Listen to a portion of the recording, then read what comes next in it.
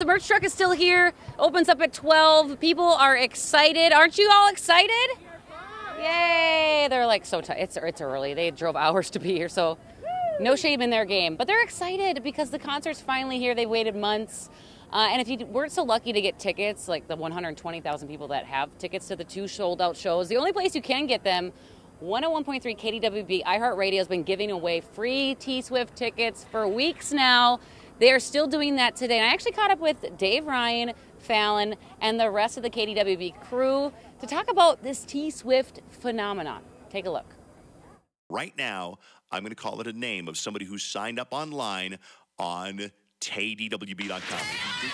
Taylor Swift fans are hoping that karma is on their side. Name for this hour is Lauren Melcher.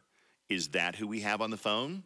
Hi, yes it is. Yes, congratulations! Oh my God! Thank you. The Dave Ryan Show on 101.3 KDWB has been the place to score last-minute free tickets to Taylor Swift's sold-out shows. Because of the scarcity of the tickets and the value of the tickets and what people are paying and how huge it is, we become KDWB. Dave tells me giving away tickets for concerts is nothing new, but in his more than 3 decades at the station, he's never seen anything quite like this. I remember some of the big ones, Paul McCartney, the Eagles. I remember standing outside of the Metrodome when the Eagles played at the Metrodome, and those were huge concerts, Rolling Stones concerts, but none has been as massive as the Taylor Swift tour.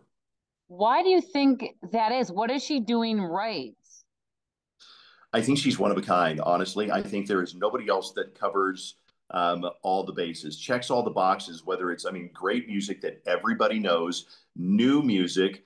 Everybody is fascinated with her and her personal life. Dave's co-host Fallon says the Taylor phenomenon is real. I don't think we've ever had this many people go to our website for anything ever to sign up to become a verified fan. Setting appointments, reminding friends, people listening and texting friends in case they didn't hear their name mentioned so that they can claim their ticket. Contrary to popular belief, radio DJs do in fact have to buy tickets to shows. I bought my tickets. I waited in the 6-hour queue to get my tickets. I did get tickets for both nights, so I can't afford my mortgage this month. That's unfortunate. If I could borrow some money, Alicia, that'd be great, yeah. And if you're going, Fallon says embrace the chaos. Good luck finding parking. Good luck getting around downtown. It's going to be high, I think positive energy. I think it's going to be colorful and beautiful with pride, and I think it's going to be filled with just excitement. Like the most excitement the Twin Cities has probably seen ever. It'll absolutely be one of those shows that you will remember probably the most minute details in 30 years, and you'll say, you remember when Taylor Swift came here back in 2023? Grandma was there.